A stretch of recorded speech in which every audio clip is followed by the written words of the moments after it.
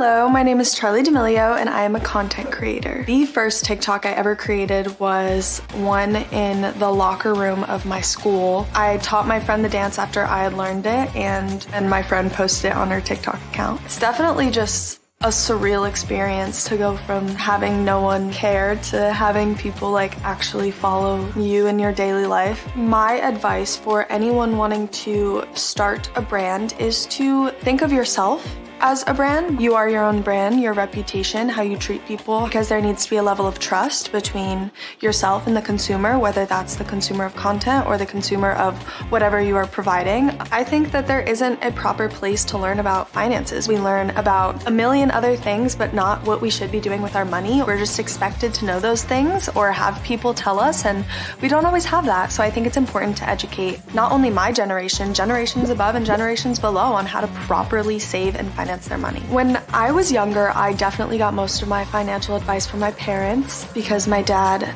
growing up, he always wanted to be an entrepreneur and he made his own company and is very, very intelligent when it comes to money and saving money and how to spend it. And without my parents, I definitely would have been lost. But luckily you guys have steps, so you won't be lost. Wow, that was so good. Nice. Very good. Thank you very much, Charli. Hello, everyone, and thank you for joining us tonight. My name is CJ MacDonald. I am the founder and CEO of Step. I'm so grateful that you joined us tonight. This is the first time we've done this, but we're very excited, and we've got a great lineup for you guys tonight. And, you know, the reason why we're here is we are talking about the importance of talking to your kids about money at an early age. And we've got some very special guests with us this evening who are going to join us in just a little bit. And at the end, we've left some time for Q&A. So we've already received hundreds of questions from you guys, which is awesome. We're going to try to get to as many of them as possible. And if we don't get to all of them, we will follow up afterwards with some thoughts and answers. But please feel free to drop any questions that you have in the Q&A panel to the right of your screen by clicking on the question mark icon at any point this evening. And like I said, we'll do our best to get through all the questions that we can tonight.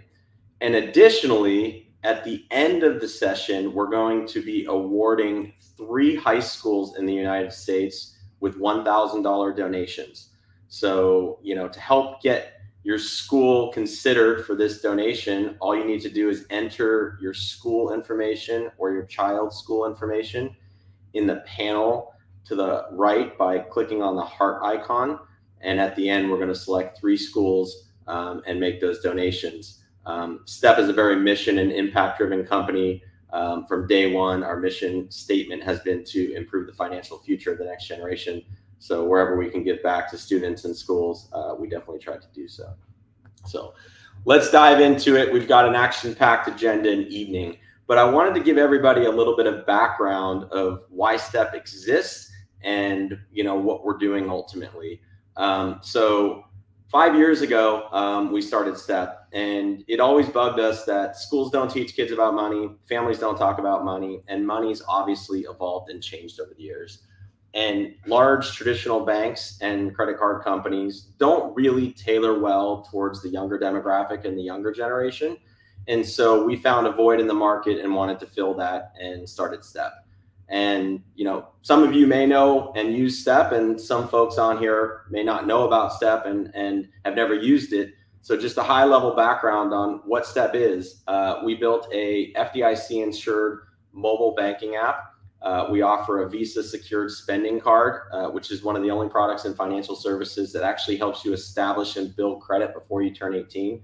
It's also a great way for you to begin your credit journey even as a young adult, or repair your credit if you had some issues in your early adult years. So we're truly leaning into providing a stronger financial path. And as I mentioned, you know, we're a very mission and impact-driven company. And as part of our mission, we've developed this platform that provides teens and young adults with a safe, hands-on environment way to learn about money. But you can't do that by themselves. And so, you know, they really need us as parents to help them along their financial journey. I'm the father of 2 kids. I have a 7-year-old son. I have a 10-year-old daughter. And they were actually a big inspiration for starting Step, because I wanted to make sure that they had the right tools and the right foundation to be successful in life. And money is just one of those things, rich or poor. You really have to understand how to navigate the financial ecosystem in order to put food on the table, clothes on our back, and just live our day-to-day lives. But like anything in life, we need teachers, we need mentors, we need coaches to help us, learn the right way to do things and to help us build good habits and break bad ones. And, in life, as teenagers, you're forming these good habits and bad habits, and money is one of them. And for a lot of people, they dig themselves into a hole very early on where they either damage their credit or accrue a lot of debt. And for a lot of people, it's really hard to dig out of that hole. And so the more that we can help, folks at a younger age set the right foundation and set the right tone to hopefully have a stronger, more successful path, along their financial journey, is really important to us. And we try to instill that in, what we do every single day. So, I think one of the things is our children look up to us and they learn by watching what we do. And like I said, my goal as a parent is to help set my kids up for success and give them the tools to be successful in life. And tonight I'm excited to explore how we can do that when it comes to money, which is something that touches us each and every day. And currently today, it's not required in most states to learn about money in our early years. And we've put together this great evening with Tim Ranzetta, who's the founder of Next Gen Personal Finance. And he's on a mission, you're going to hear from him shortly, to bring financial education to every high school across the country by 2030, which is something that we support and have talked a lot about. And we've also got Eli Manning, who's a two-time Super Bowl champion and also a STEP investor and the father of 4 beautiful children. So this conversation hits near and dear to him. But before we get into that, I'd like to introduce Kristy Lagle, who's a dear friend, and she's a partner at STEP and someone that I've had the pleasure of working with over the course of the last 15 years in my career. Kristy and I have worked together across 3 different companies, and we're fortunate enough to have her over the course of the last 4 years as our head of customer experience and someone that is the voice of the customer at STEP and is managing our customers every single day. Today, we have over 4.5 million customers on the STEP platform in the first 3 years. And, we are there to service our customers and provide a better experience. And I'm so grateful that Kristy's on the team. And I'd like to turn the mic over to her to share some thoughts. Thanks, Kristy. Hi. Hi there. I'm so excited to be part of tonight's event, not only because I'm an employee, but because I wish that there was a STEP card for me when I was younger. To formally introduce myself, my name is Kristy Lagle, and I have the pleasure of heading up customer experience here at STEP. I've been part of STEP since its early days, over 3.5 years now. I joined before our public product launch when we were building the promise of what would become the full-fledged product that you have available today. So being on the front lines, my team and I see each and every day how parents and teens are using our product, have insight into the questions that our users have, how sponsors leverage STEP as part of broader financial literacy for their kids and any roadblocks that they run into. I use all of these insights to accomplish my mission of helping to make STEP into the best financial services product for teens and young adults. I've spent my entire career running operations and analytics teams. And at STEP, I'm so excited to have the opportunity to build something truly impactful that will improve the lives of an entire generation to come. Well, tonight I want to give you a glimpse into a few of those insights we get in my team. Let's jump into it. Well, today, some form of personal finance education courses are only required in 24 states. And that's even a huge improvement from just 2 years ago. For most of our teen customers, STEP is their first bank account. And this comes with some unique challenges. When they contact support, they don't even know the words to use to ask their questions. They ask us, how do I use the card? Do I stick it in the thingy? They just don't know the words to the common banking terms that really make up this world. We might be familiar with the difference between debit and credit cards, but often your teens won't know this. We know that working towards having a good credit score is critical to building wealth, but your teens might not even know what credit history is. So knowing that this is a common issue, we infuse education into every stage of the help process, from writing help center content, helping our customers in live chat. We always tailor our language and tone to make sure that our teens feel supported and empowered with a new set of financial vocabulary. This starts with something as simple as the language that we use. We begin every support conversation using terms that teens are accustomed to. Okay, with an exclamation point. Got it, with an exclamation point. I want our teen customers to connect with us and see that we are passionate advocates for helping them understand what's happening to their account and to quickly resolve any confusion. Well, another set of common questions we get are related to the purchasing world. Often, the first thing that teens do when they get their new card is to sign up for free trials all over the internet. And then their account gets hit with a recurring charge. They'll complain to support that someone is stealing their money. And when we point to the subscription service, they'll say, oh, I signed up for a free trial, not a subscription. Not understanding that by giving the merchant their card details, they're authorizing a future charge. Another common issue we see is caused by teens buying from unverified merchants that they see on their TikTok feed. They wind up with no way to contact the merchant when the page gets delisted or when shipping takes 6+ weeks because it's coming from overseas. We need to educate fellow parents to coach their kids that all of these items are likely available on verified merchants like Amazon. So from an education standpoint, these are all the pitfalls that our younger customers fall into. And these are great for you to talk to your kids about at home. And we're here to support you. At STEP, our mission is to improve the financial future of the next generation, and we're deeply invested in this. Over the past 2.5 years, we visited over 500 high school campuses, educating students and teachers and providing them with free financial literacy curriculum. This is our own personal one, Money 101. We've awarded nearly $500,000 in scholarships and donations to schools. And we're the first fintech company to be part of FinEd 50, which is a coalition that is dedicated to achieving state-level action that guarantees equitable access to personal finance course for every student. The reason that I can say that STEP is the perfect starting point for you and your teens is that I know that everyone here at STEP is mission-driven. We're all here to build the best banking services platform for the next generation. With no hidden fees, no minimums or overdraft, no way to overspend, really there's no way to fail. And on a personal level, like as a parent myself, the safety component was critical for me. My own daughter uses STEP, and I'm proud that she regularly checks her STEP account to keep track of her birthday money, her savings balance, and to plan her next purchase. I love that there are safeguards in place to make sure that she can't overspend. And we talk regularly about where she's spending her money. And it makes me feel secure that I can keep a close eye on her purchases from my own sponsor account and even act to resolve issues for her.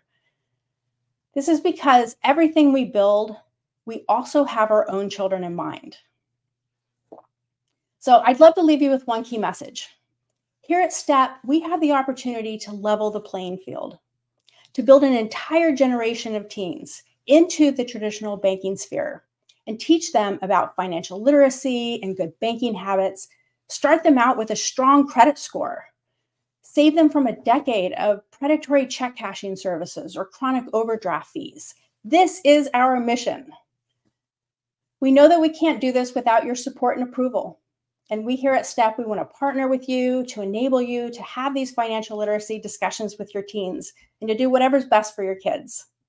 So please join us as we fulfill our mission and kickstart your teen's financial journey. Thank you very much, Kristy. As you can see, many of our users come in without any financial foundation. And this is why it's so important as parents, we start the conversation early and we help them build smart money habits at a young age before they get into trouble financially. And to talk a little bit more about this, I'd like to welcome Tim Ranzetta. And Tim is a personal finance expert. He's also the founder of Next Gen Personal Finance, a nonprofit that he started over 10 years ago. And Tim has spent decades working to help people improve their financial education. And we are very excited that he is here with us. I'd like to welcome Tim Ranzetta. Thank you, Tim. It's good to see you. Yeah, CJ, thanks. It's great to be with you, and it's great to be, with somebody whose mission is so aligned with ours in terms of educating the next generation on these important topics around financial education. So I was going to, well, first of all, thank you everyone for being here. I realize I'm the only thing between you and Eli Manning at this point. So I had some slides prepared that wanted to go through. So I'll just wait a sec while that's up. CJ, I have to say, I really love the work that your organization does with your focus on financial education, because as you alluded to, there really is not enough of this happening. And so I saw the questions the questions that you put up there. That's just a great way to engage people and help educate them on those topics. Appreciate that, Tim. Means a lot coming from you. So I'm actually, while I'm waiting for the slides to come up, I'm here in Madison, Wisconsin, because there is a national movement happening when it comes to financial education. So as Kristy said earlier, 24 states currently require that high school students take a course in personal finance. That number was about 8 states, and that was only 3 years ago. And so we've seen tremendous progress, but we recognize, as the parent of 2 children, myself, a 20-year-old as well as a 14-year-old, that the first and most important educator when it comes to money are parents. So we'll just cycle through. If we go to the next slide, I'll just highlight the four things I'd like to cover today. First of all, we call it personal finance for a reason. It's personal. And so I'm going to talk a little bit about the importance of experiences that we all have. And then I want to give you some tips, both ways for you to talk about money, as well as the importance of let's make finance fun, because often it can seem like it's a difficult subject to bring up. And I think there's some resources I want to share with you that I think you'll find will be great ways to break that ice. And then for those of you who are interested in going the extra mile here in terms of advocating for financial education, I'll give you some ideas on how you might do that at the local level. So let's start with kind of my own experiences up on the next slide. The decisions we make about money are driven by our own personal experience. You talk to many adults, they'll tell you about habits that their parents had that then they continued. And so, my story starts with a job walking a dog. I came from a family of 6 kids. I was the 5th child, the youngest who could actually walk our neighbor's dog who had broken her hip. She needed somebody to walk her dog 3 days a week. It took her a year to recover. Every Friday, she gave me a crisp $5 bill, and I walked a third of a mile to the United Jersey Bank. I deposited that, and I would literally show my passbook to my father at the dinner table, and a savings habit was built. My parents were an incredibly important factor in terms of how I think about money, both the lessons they taught me, as well as my mother, who, for having 6 children, that wasn't enough. She was the volunteer, the Girl Scout troop leader. She was the newsletter editor for our parish. She probably did 30 years of story hour. And that giving back really led me about a decade ago to volunteer at a high school in East Palo Alto, California, called Eastside College Prep. And it was teaching that class when I saw the passion students had for learning this information. And then I'll tell you what really hooked me on the importance of financial education.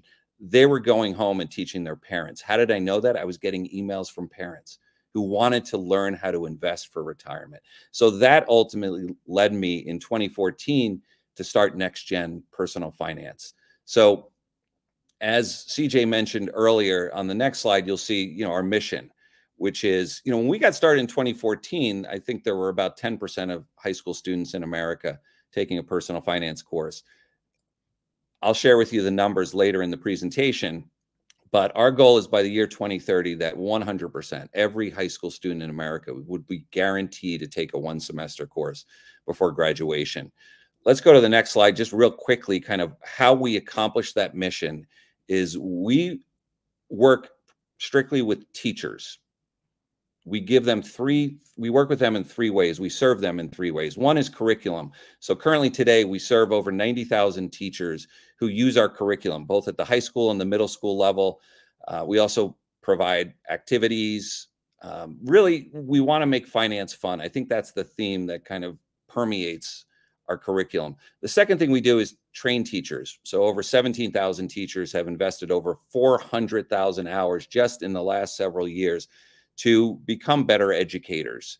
And what's really rewarding about that, I teach a class in the psychology of money, is teachers talk about how this helps them in their own lives. Not only are they getting ideas and lessons they can bring to their students, but it helps them. And that's so powerful, so gratifying to me. And then the third thing we do, as I mentioned earlier, when we got started, only about 10% of high school students were taking a personal finance course. So we recognized we needed to take steps to help increase the number of students. So I'll talk later about some strategies and how parents can be involved in that process on the front lines, going to board meetings, talking to administrators.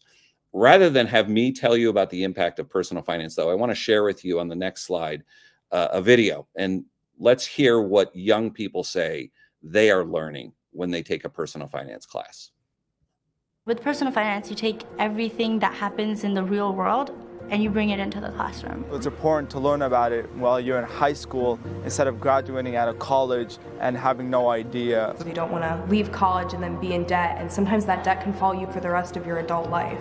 When my mom was in high school, she didn't have a class like this. I couldn't just ask my parents questions about like banking or finances because my parents hadn't gone through any of that. Since my family didn't talk much about money, I actually didn't know anything at all. I didn't even know investing was a thing. I didn't even know financial literacy was a thing at all either. This is really the only class that we're given that's this applicable to real life. I've learned how to calculate a mortgage. I've learned what ways credit card companies try to trap you. These little skills right now that don't seem like they're so fundamental, in the long run will really help you out and allow you to live your life the way that you want to live it.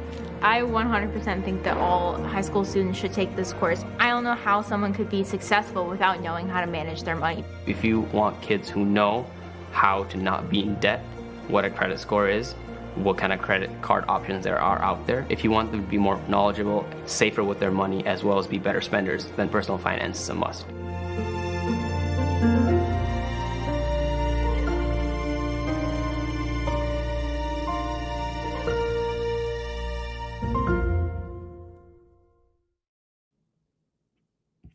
Amazing students, and that's just part of our documentary, The Most Important Class You Never Had. So I think we're going to share that link with you. It's a great tool for advocacy, just to show the power of personal finance education. If we can move to the next slide.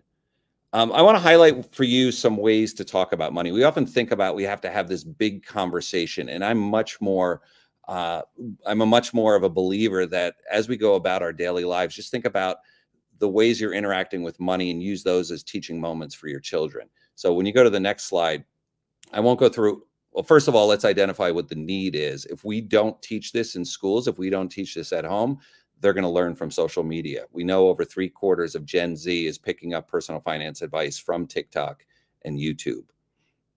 So let's take a look at the next slide and just, first of all, I asked a question about the allowance policy, and it was interesting to hear.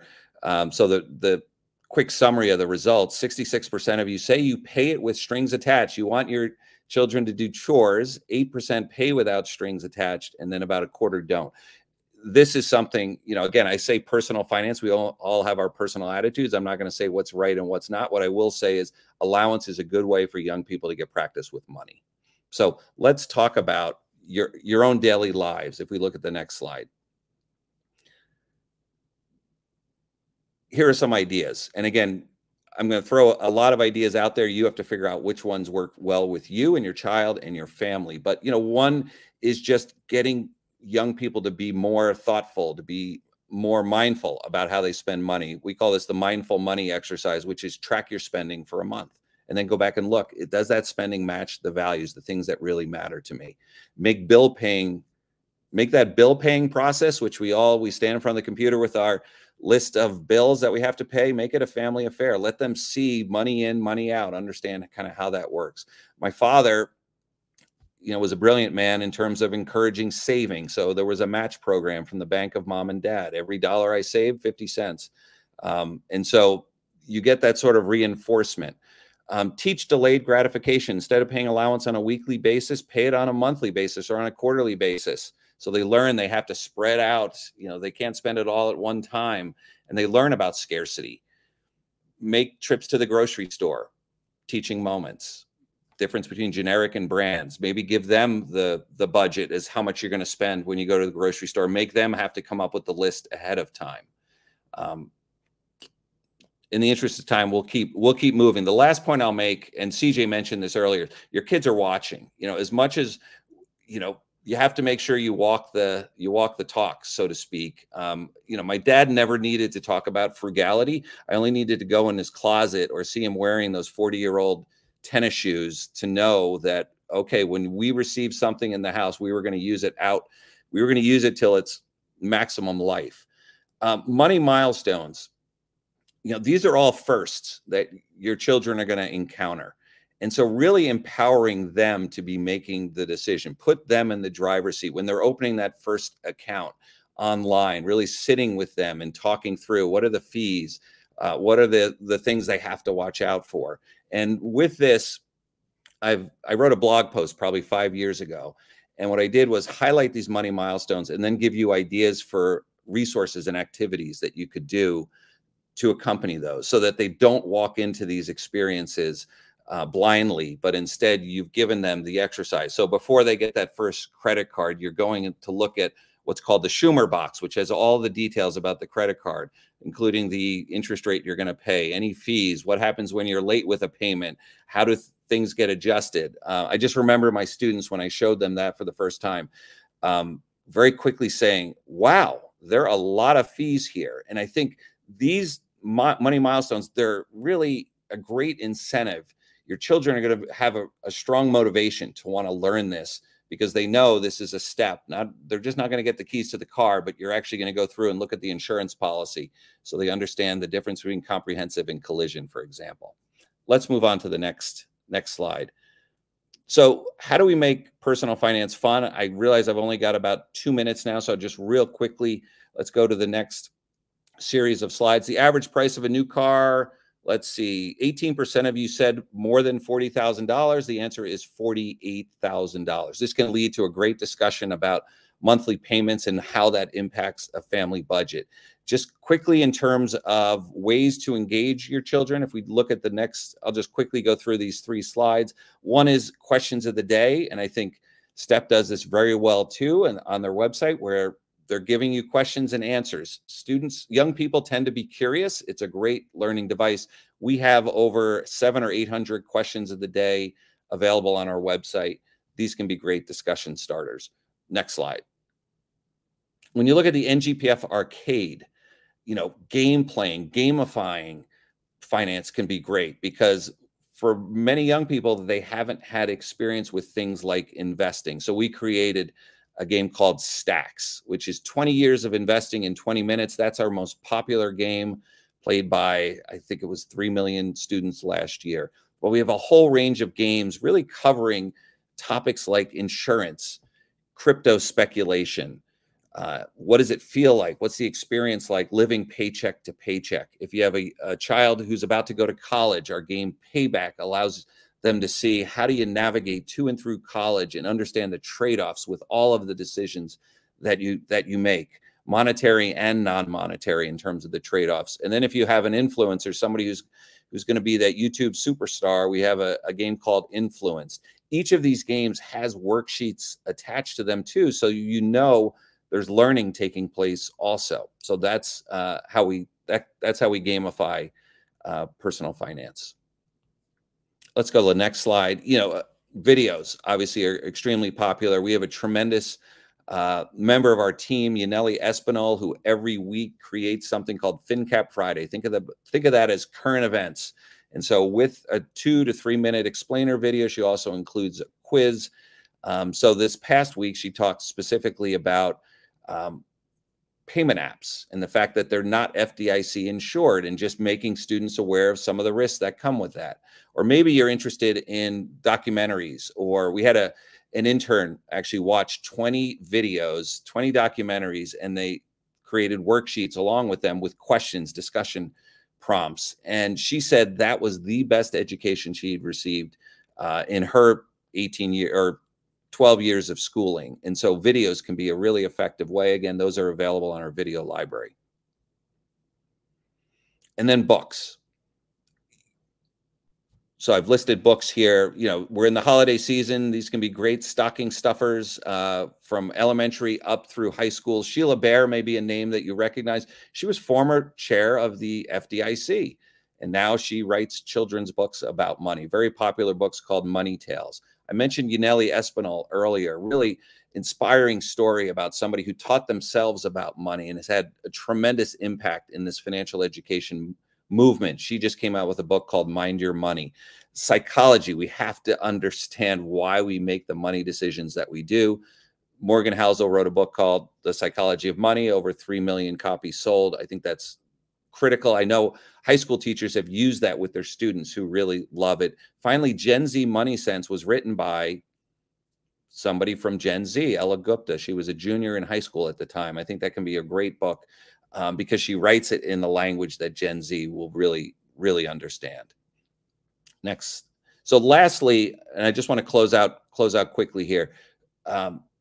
There's a tremendous movement afoot to increase access to financial education. As I mentioned on the next slide, you'll see the progression. We've gone from 6 states to 24 states. And the reason that happens is because a coalition of the willing comes together. This is parents, this is students, teachers, administrators who see and believe it, and they see the impact of this course and want to do more. So when we look at the next slide, you'll see the states. And again, all of this information will be provided to you afterwards. You can see whether your state is included, and the dark blue are states where it's currently required, and the lighter gray are those states that are currently in the process of implementing. So usually when a bill passes, it's 2 to 3 to 4 years before every student who graduates from that state. But on this map, when you go to our website, you'll actually be able to click on your state, and we track over 12,000 high schools and what they're doing, whether it's being offered as an elective course or whether it's being required, because in some states that don't require it, local decisions have been made because advocates have stepped up and said, this needs to be taught. And I think, you know, I mentioned earlier the curriculum and the professional development we provide. I didn't mention everything we do is free and it's available. And so there isn't a cost for schools, which can be a really big hurdle, and making it available to all, I think, has really been a game changer in terms of increasing the speed at which adoption has taken place. So the last slide I want to hit on is just, we know as parents, you have a really strong motivation to ensure your children are getting the best education they have. We just believe finance education is one of those critical, really essential courses for all students to take. And so what we've created for you is kind of a self-service advocacy toolkit. So before you sit down with an administrator, before you sit down with the school board and make your pitch, we're kind of giving you all the tools you need in order to do that successfully. So I want to thank you. I'm sorry I went over on a little bit on time here, but I just want to thank you for being here tonight, for being the best, the earliest educators of your children about money, and for your commitment to really help your children succeed in the future. Thank you. No, thank you, Tim. I mean, that was awesome. And hopefully you guys learned some things, and check out his website. There's tons of resources. And we obviously all recognize the importance of instilling good money habits in our kids.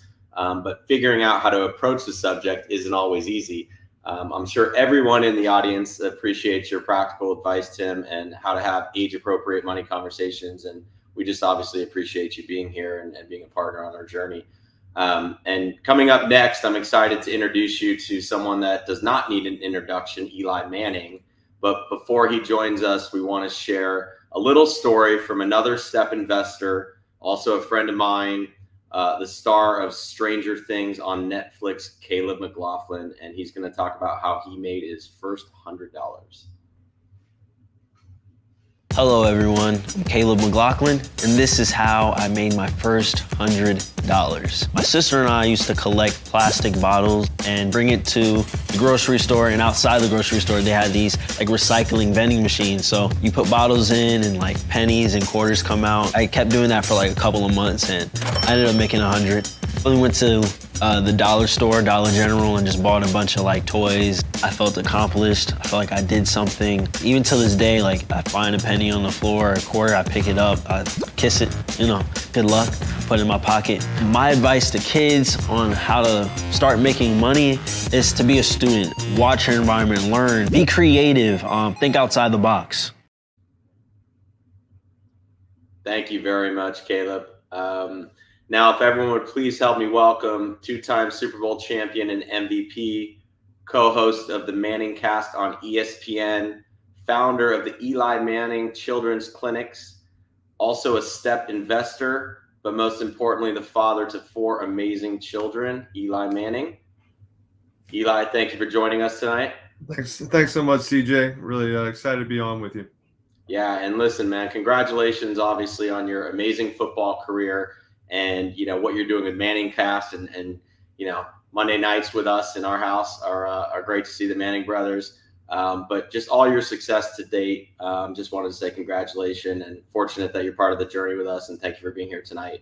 Yeah, well, thank you. And congrats to you as well. Obviously, what you're doing with STEP and as an investor and hearing your story was really the reason I got involved and know the importance of what you're doing and helping kids, having kids myself, and making sure they're, you know, they're responsible with their finances and understanding the importance of managing your money and being smart with it. Yeah, no, I appreciate that very much. So everything you've done, obviously, on and off the field is amazing. But at core, you're a family man, you're a parent, you're a dad. And you've got 4 kids. And they're coming to that age where money starts to become, you know, obviously a little bit more of a topic in the Manning household. And just wanted to chat with you a little bit about, you know, how your role, you know, obviously on the field and now life after football, all the jobs that you've had kind of in your life, how those compare to, you know, how you think about and approach being a parent.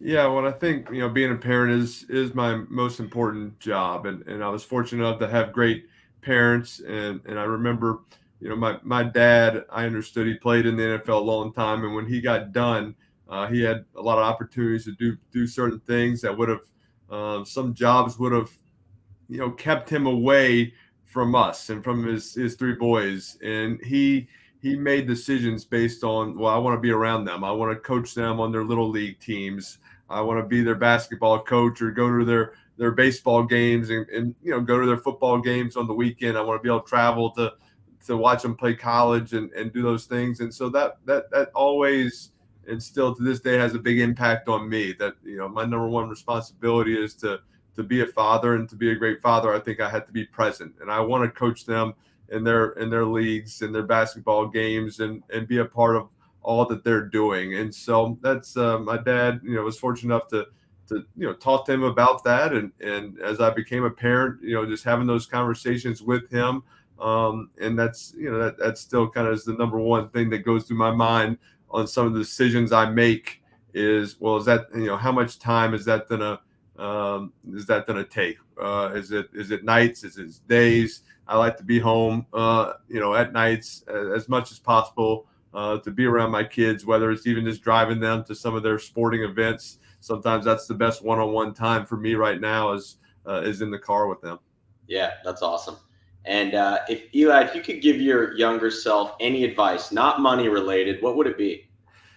I think just to ask more questions, and I was around some unbelievable people early on in my life, and I don't think I took advantage of really getting to know them. And whether it was a Wellington Mara, who was the owner of the Giants, you know, he passed away in 2005, but I was, you know, around for a year or two and had, you know, got to see him a few times in the cafeteria at the Giants practice facility, but I was too young or too scared or too shy to go up and just sit with them and have breakfast with them or have a cup of coffee or eat lunch with them and just ask them about, you know, what it was like with Charlie Connerly or Frank Gifford or some of the old players, or just being around the New York Giants for so long. I think in the same thing with former quarterbacks, former players, older players, just to sit down and ask a ton of questions about things that have made them successful, things that have that drive them,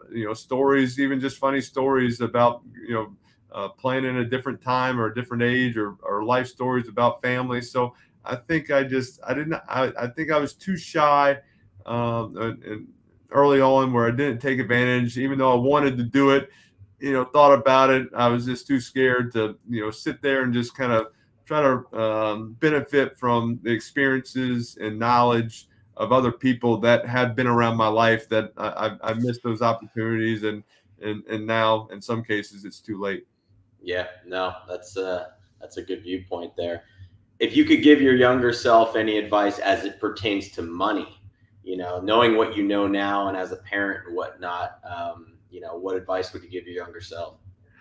I'd say kind of the same thing. Ask a lot more questions, and that's to my parents. I think it's hard to say I should ask my parents more questions. I just don't think I even knew where to start on how to ask a question on some things. You just don't know when you're young of what to ask or how things go. But as I got into the NFL, and it's just a big jump. All of a sudden you're in college and you're kind of on your parents' payroll, and they're giving you a monthly payment, and you're drafted in the NFL, and you're getting checks, and you got endorsement deals. And so I was lucky enough, I had advice from my dad, had a financial advisor who still have to this day, same guy, same company, and he just kind of said, "Hey, I'll handle this stuff, you handle football." And I'm like, that sounds like a good plan. Like I'll stay focused on football, and you figure out the rest. And it was good. He gave me kind of a budget of what I should live on, and that changed. And he's basically, the game plan for me was, hey, you want to live off your endorsement deals, the football, anything you make off football, we're putting that away, we're investing that, we're saving that, we don't touch that. And so that was the game plan. And I said, okay, so you just tell me what what I can spend. If I spend too much, you tell me that also. And you kind of still have that relationship today. But I still I have asked more questions as we've gone along. But I think early on, I didn't ask anything of just about saving, about mortgage, about I knew the difference between a credit card and a debit card, but besides that, I didn't know a whole lot. And it's really kind of since I retired from football that I've got a lot more educated on just the way the world works, and different opportunities and different ways to be smart with my money. Yeah. Well, I wasn't going to bring up football, but since you did, I have one question for you related to football. You said your dad said to focus on it, and you did a pretty darn good job doing that over the life of your football career. But in 2007, you led the Giants to an unbelievable comeback in Arizona at Super Bowl 42. And just curious what it was like to win your first Super Bowl. And before you answer that question, I was actually at the game in Arizona. And my entire family is from Boston and all Patriots fans. My mother was a cheerleader for the Patriots for 4 seasons. And so, at the end of the game, it looked like the Patriots might win that game. And so I went up to the gift shop my wife went up to the gift shop to get some gear for my family. And they had all Patriots gear out because they're pulling all the stuff out of the boxes and putting up the Patriots gear. And all of a sudden, they closed the doors and went into a panic mode and started switching out all the gear to Giants gear. And anyways, you led this unbelievable comeback with the helmet catch with a unbelievable throw to David Tyree, and ended up winning that game. And you guys were big underdogs, but just curious, what it was like to win that. And you worked so hard your entire life to achieve that, what that moment was like for you on the field. Yeah, well, first off, I would like to say I'm sorry to you and your family for beating the Patriots, but I'd be lying, so I can't say that I'm truly sorry. But I feel the pain that that your mom and was going through. But on the other end, the Patriots have won 6 Super Bowls in kind of the last 20 years, so I think you're okay. I'm more, I guess maybe I should say thank you for sharing some of those Super Bowls with me. So, but like you said, I mean, that's the ultimate goal as an athlete at any level, whether it's when I was a high school football player, I wanted to win a state championship. In college, I wanted to win an SEC championship or a national championship. Never succeeded at either of those levels on winning a championship, but finally got the opportunity. And I saw the year before, 2006, I saw my brother win a Super Bowl with Indianapolis, and I saw just the grin that was implanted on his face for the next 6 months. And it was hard to be around him just because everybody's congratulating him, and he's just so happy that I was like, all right, I want to have that grin. I want to have that experience. Actually, put a little bit more determination in my work to get that championship. But it's just such a special bond when you win a championship in any sport, or really, I think it's in sports or in business, or if you do something spectacular and you're considered at the best.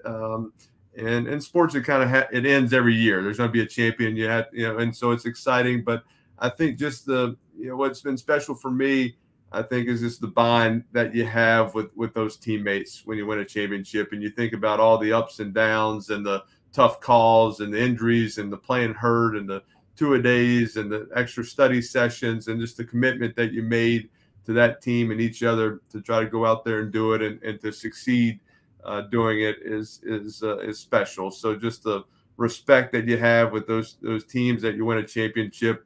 I have a lot of former teammates that I'm close with, but the ones where you've won a Super Bowl with those guys, even if I haven't, some of them I haven't seen in 10 years, you see them, it's an automatic hug. I mean, it's a special love and appreciation.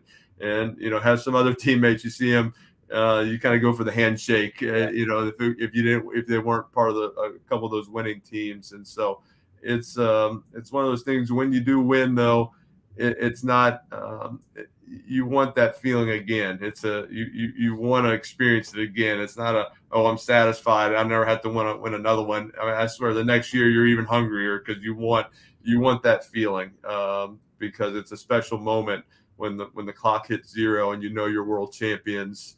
It's a lot of emotions going through your mind at that moment. Yeah, well, it was an amazing game, and my family got Giants champion shirts. So there you go. Switching gears back, as a parent, you've got 4 kids, and just curious, you've got a 12-year-old daughter, and how you start to think about as your kids enter that age of, kind of being, financially curious, and, our kids want things, and how you kind of strike that balance of, want versus need, and just how you handle kind of talking to your kids about money as they kind of, enter the age of, teenage years and whatnot. Yeah, I try to be very, very open with my kids about what's going on. Some things might be over their head where you're talking about, they see fancy cars, and they, we go to a lot of, Giants games, and you walk into the players' lot and you see Lamborghinis and Ferraris, and, I'm just, hey, I got my Toyota pickup truck and I'm fine with it, but just kind of understand, you kind of talk about, buying a car and how hey, whether you have you lease or, buying a house and there's a mortgage, kind of talk about all those things, just kind of get it out there, throw it in their mind. It might be too much. It might go over their head. I kind of always use the, for my 12-year-old, hey, this costs $100. You put up $20 and then you're paying $1 a month until you kind of pay it all, just kind of, this kind of a general idea of how it's done and how the world, works in some of those stages. And so, with her, she's 12. She just got kind of her cell phone last year. That was the first big step. And I know I've talked to you a little bit about getting close to the time of getting a step card. I think right now, for me, I just remember, growing up, you didn't have cards, you didn't have all this stuff. It was just, you had cash. And so just understanding, I think that's the first step, is understanding, hey, I have this much. I spend it, you get your change back, and now you have less, and just understanding kind of how it works and what things cost, and just kind of understand that, hey, here's $40, you're going to the mall, like you gotta kind of space it out. Do you want the stuffed animal for $32? Like, really, is that what you're going for, or do you want to go to Sephora? I got 3 girls. Sephora is like the ultimate goal to get in there and get their makeups and stuff. And so just kind of understanding what you should spend on or what you should save on. I think for me, kind of the big growing up, it was we went to the movies a lot. Kids don't go to the movies a ton, but you kind of go to the movies. Your parents give you, hey, here's $40, and so I would kind of say, well, all right, I'll pay my $6 to get in, buy some popcorn and try to kind of save the others, because what I really wanted was eventually go buy some CDs. That was like the big thing. You go to the CD store and buy music. And so I was always like saving for that. So I would say, hey, well, maybe I won't buy the popcorn. Maybe I won't get the sweet tarts and the big giant, Pepsi or Coke and save on that so I can eventually get other things. So that was kind of my first, I think, money movement of kind of, not spending everything just because I had $40. I didn't have to spend it all at the movie when there was other things I would prefer rather than, cotton candy and food. And so I think that's kind of what I want to try to teach with my kids is, hey, give them, like when we go somewhere, hey, give them money and understand, we're going to stop in a couple stores before we go to the one you really want to go to. So they kind of learn, hey, I'm not going to buy anything in here, or they are, and then understanding going to the spot they want to be and realize they don't have enough money and kind of have to sit it out. And so I think that's kind of the message or the experience you want to give them at this age, so they truly understand what they have.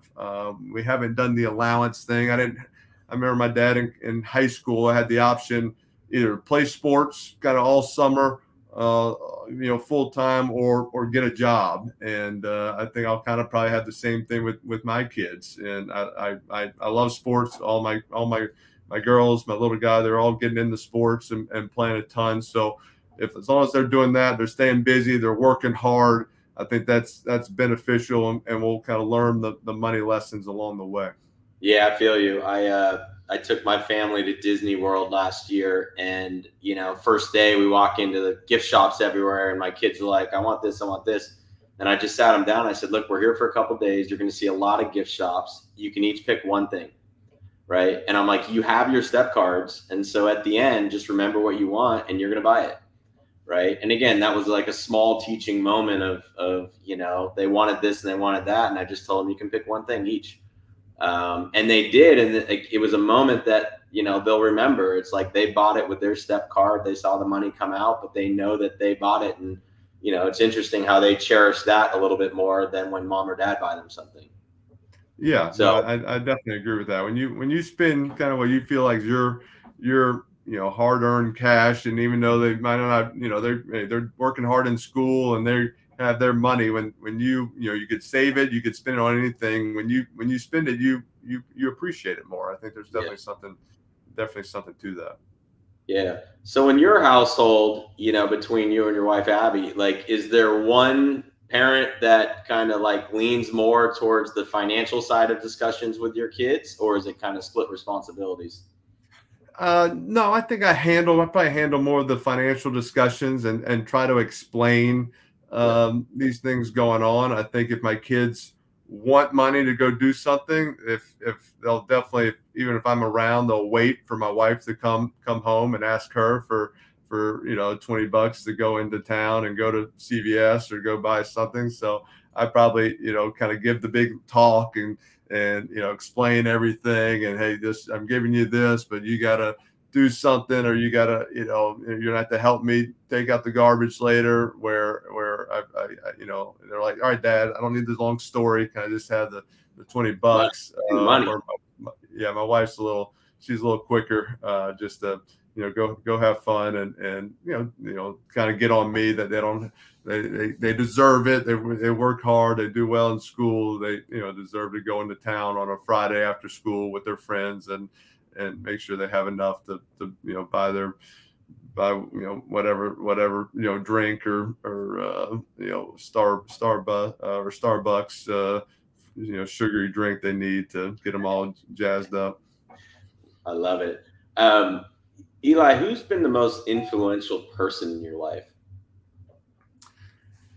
I think definitely my dad has, just on so many ways. And I think a lot of people assume, just if you know our story, my dad played college football, played in the NFL for 14 years.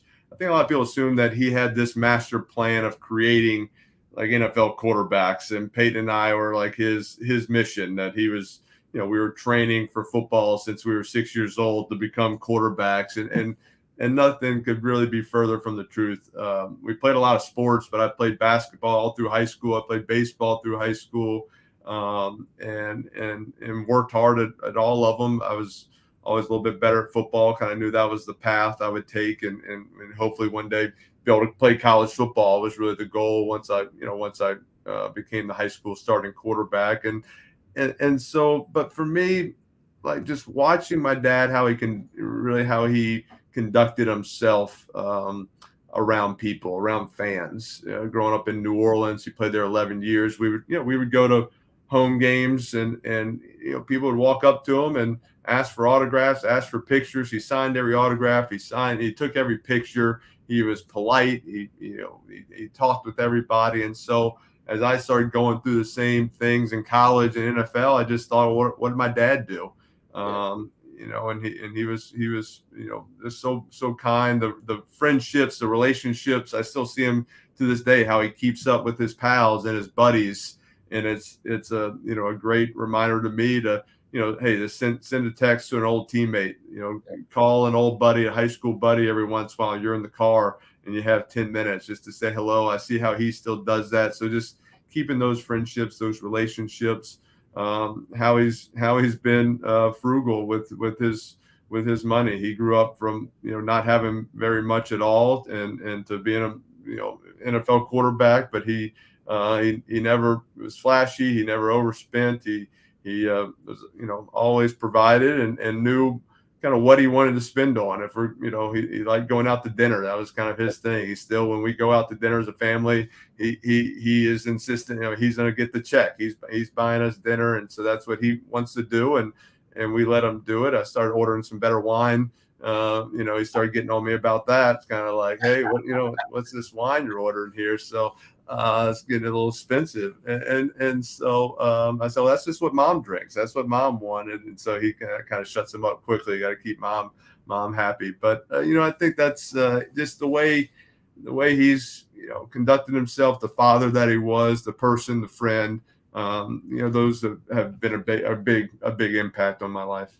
That's awesome. That's awesome. Well, I appreciate the insights here. I want to open it up to a few questions. We've got hundreds of questions that have come in. We're obviously not going to get to all of them, but there's a few common themes that we want to kind of hit on. And then, like I said, we'll follow up with, some more in-depth answers across, all the questions that came in. But really appreciate you being here, Eli.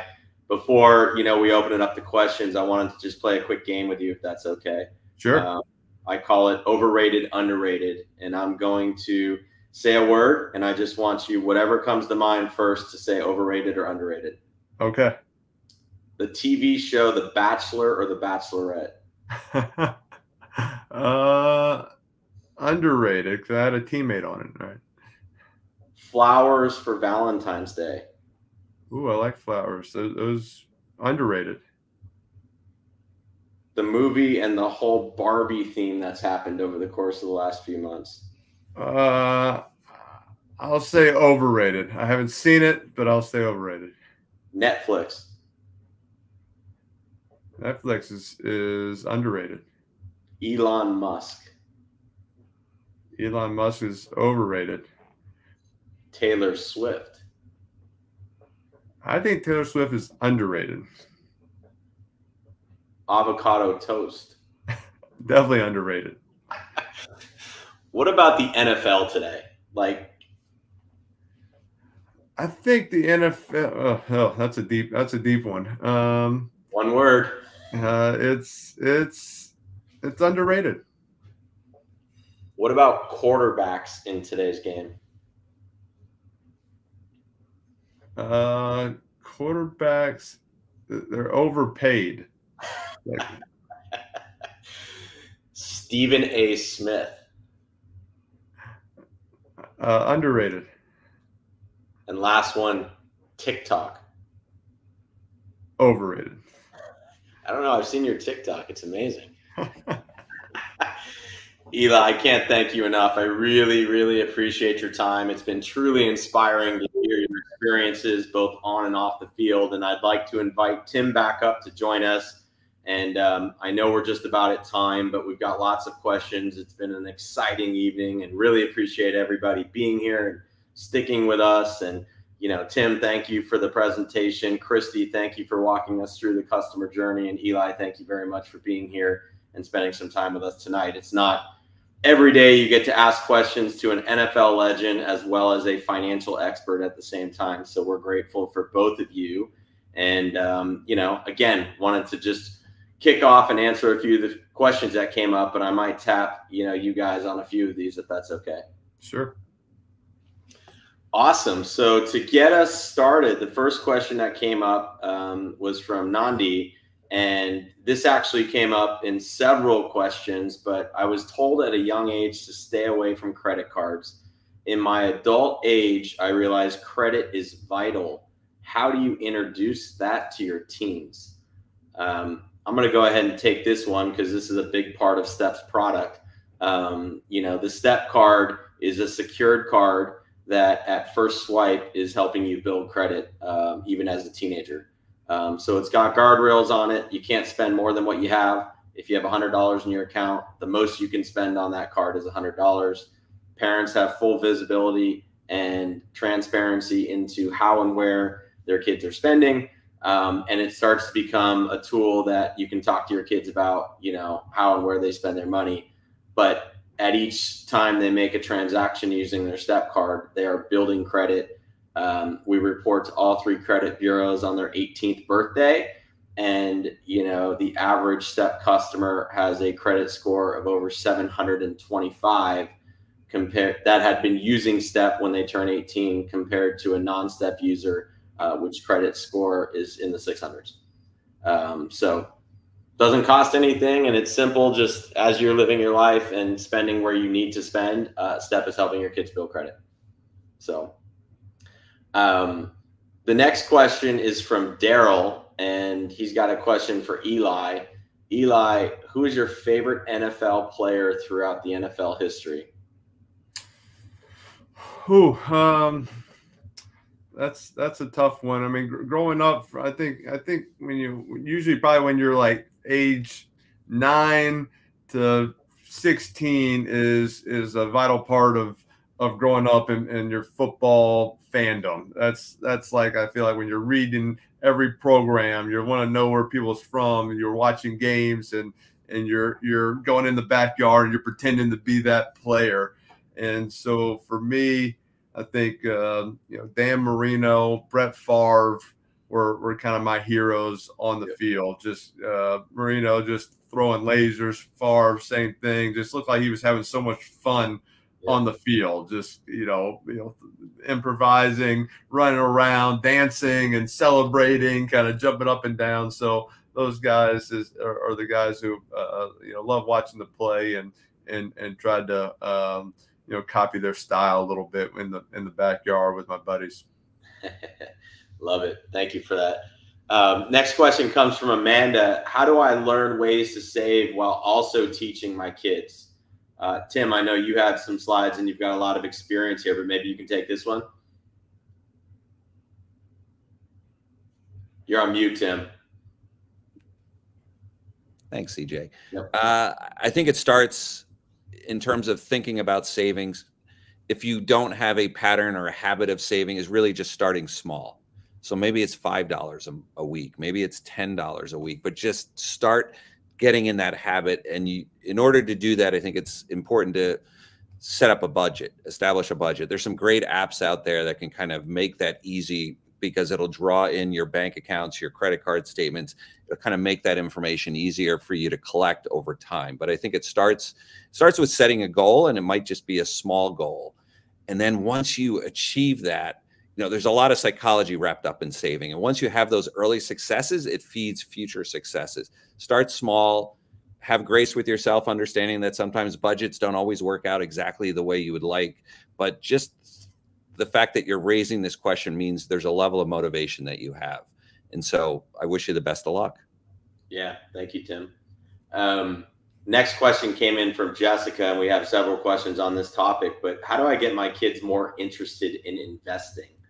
I can go ahead and take that, but earlier this year, we launched stock investing on the STEP platform, and you can buy stocks for as little as $1. So you can buy fractional shares of stock. Parents have full control and visibility over whether their kids can invest in the stock market or not, and can even put parameters around how much they can invest. So you can say they can't invest more than $25 a month, and you've got some controls as a parent, but you have the ability to start to talk to your kids about investing. And, you know, we think that that's important. It's less about the dollar amount and more about just getting, you know, some experience with small dollar amounts and just learning and asking questions.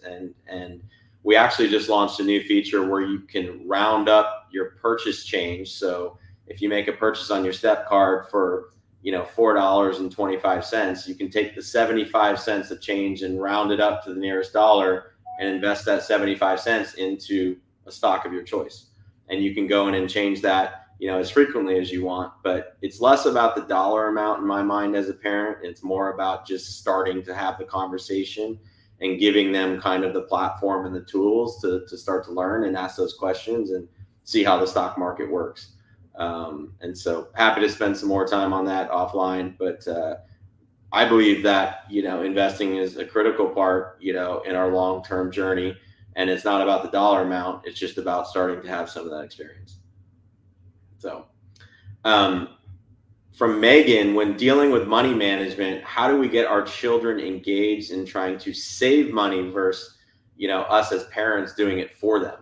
I think we talked a lot about that tonight, kind of the need versus want and striking a balance with, you know, our kids. But Tim, do you have any thoughts about kind of just money management and, you know, how we can, you know, inspire to have our kids save more? Because a bunch of questions have come through tonight about, you know, kids' spending habits and how you can curb and control, you know, the kids' spending habits. But saving is equally as important. And I loved how Eli, you know, kind of laid out the $20 scenario, and maybe it's taking $1 a month, you know, and just teaching them that, hey, you got to pay this back. But curious to get your thoughts, Tim, with all your experience, both as a parent as well as someone that's kind of, you know, deep in the space as a financial expert. Yeah, I can't take credit for this idea, but, you know, there's this idea of the three jars. So if you're providing your child with allowance, kind of developing this habit that a certain amount goes in the savings bucket, a certain amount goes in the spending bucket, and a certain amount goes to giving. Then you're kind of also instilling in them this idea that the ability to give back. And so, you know, with the savings, it can be, you know, my dad kind of had a matching program. You know, banks these days are paying a little bit higher interest, you know, 3, 4, 5%, but that's been rare over the last 10 or 15 years. And so the bank of mom and dad can provide that incentive, you know, by putting in an extra 50 cents for every dollar that they save. But I think it's the earlier, we know habits get formed at a very young age around money. And so it's really instilling in your child as soon as possible. But I think there's also this element of goal setting, because there is this instant gratification that young people will often have. And so even in the spending bucket, having that conversation about what is the thing that they really want that might not be, because, you know, what teens spend the most money on when you look at the food categories, it's food. Yeah. You know, because they're hungry, right? And food and games. I think games is, we see a lot of gaming on our platform. Yeah. And so getting them to be just more that money journal that they set up, the monthly money journal, where they're sitting down and thinking about it. And really, is the money that I'm spending kind of aligned to the values, the things that I really want, versus there's something in front of me, there's a stimulus in front of me, because it's not only the physical world, it's also the online world. I know the friction is being eliminated. You know, there's these things called dark patterns where websites are encouraging people to take certain actions. And if you're not thoughtful about it, it's easy just to get sucked into it. I think that's great advice. Through all the questions, and again, there were hundreds of questions that came in that we're not going to be able to get to. The common themes and the most asked questions were around credit and how you can build credit and how you should talk to your kids about credit and how as parents you should be thinking about credit. We touched on that briefly, but obviously a critical part. A big one was around investing and like how to invest, and ultimately, you know, at what age do we start investing with our kids? So I think, you know, at a high level, we addressed that. A big one was around savings and how do we get our kids to encourage to save? We spent a little bit of time talking about that. But it's interesting to see kind of these common themes that parents have, you know, kind of drifted towards. And like I said, we're going to send out a follow-up communication to answer all the questions that came in. But out of respect for everybody's time, we're going to close the session tonight. And I just wanted to thank everybody again for being here that's in the audience. We had thousands of people in the audience tonight, which is pretty cool. And we're going to do some more of this in the future. So be on the lookout. But, you know, Tim, Eli, Kristy, your perspectives have truly enriched, you know, our understanding of parenting and financial education and kind of the profound impact that these types of conversations, you know, can have on our children's lives. So I just wanted to say thank you, and also thank you to Kristy for coming in and talking about, you know, some of the customer experiences that you deal with and hear every single day. And as we bring this kind of evening to a close, I mentioned in the beginning that, you know, we're going to select 3 high schools, and we're going to do a $1,000 donation to each school on the behalf of STEP and all of our guests, you know, here tonight. And we had a number of entries from different high schools, but we had some repetitive high schools that kept popping up. So the first winner is Ann Arbor Huron High School in Ann Arbor, Michigan. So Ann Arbor Huron High School is a winner of a $1,000 donation. Also, Ben Davis High in Indianapolis, Indiana, is going to get a $1,000 donation. And lastly, Del Val High School, DVHS, in Del Val, Texas, is the third winner tonight. So congratulations to all of these 3 schools, and I really thank you all for joining us. Have a wonderful evening and a blessed holiday season from all of us at STEP, and on behalf of Eli and Tim. Thank you, everyone.